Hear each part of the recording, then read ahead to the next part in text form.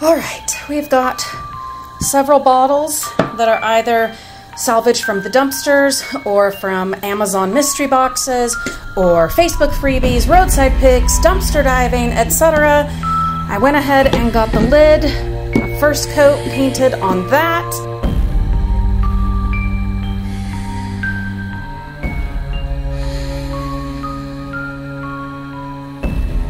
I have this little bottle that I'm almost certain was from a public school dumpster a few years ago. I did go ahead and tear off the front label and started tearing off the back label, then realized with these arthritic hands that that was not necessary. I really only need to tear off the front. I have a scrap piece that we are going to cut in some way to be our wool of Bat Magic, and I think that will go in this jar. In this one, what did I decide to do? I think it was going to be some kind of bat blood in here, maybe. Then in this one, we are going to do spider legs, and I'm going to use this doll hair. What was this in? I can't remember. I'm not sure yet what this one is going to be. I also have crow feathers.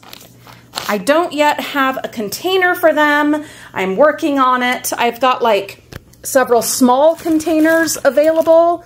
Kind of like I've got this one here. These are just way too small for the crow feathers. So I'm thinking those maybe, yeah, I have no idea what those will be yet. But I am going to see what jars I happen to have available, because a nice big maybe pickle jar would be perfect for these. Well, not a big pickle jar, but like, you know, a smaller one, medium size maybe. I also have this one that we found in the dumpsters years ago. I've used it for a million different things. I've got an empty jam jar, some empty cosmetic jars from some of my face products. I've got a few of those. Let's see, I know I have more than this, than what I've got here. They're just in this mess of my crafting. Oh, there's one right there. Something else I'm gonna do, once I decide which ones these are and finish this particular project, I am gonna go through and reorganize again with what I'm working on with my crafting. I just have too much out at once and it's starting to get a little overwhelming. Anyway, I have some faux fur from the craft store dumpsters from back in the day, recently reorganized, made it easy to find.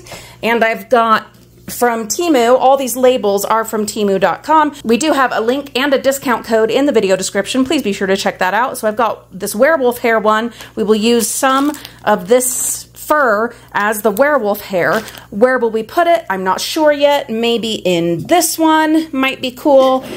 Then with these ones, I was thinking it might be fun to have something like these, which are from, I think, a recent roadside freebie pick, to have this in here and a lid and have it be like a terrarium, but also one of our oddities, curiosities, and have like a big spider or something like that in there, and then have this elevated on some kind of a stand. I think that's gonna look really awesome. Kind of the same idea with this one.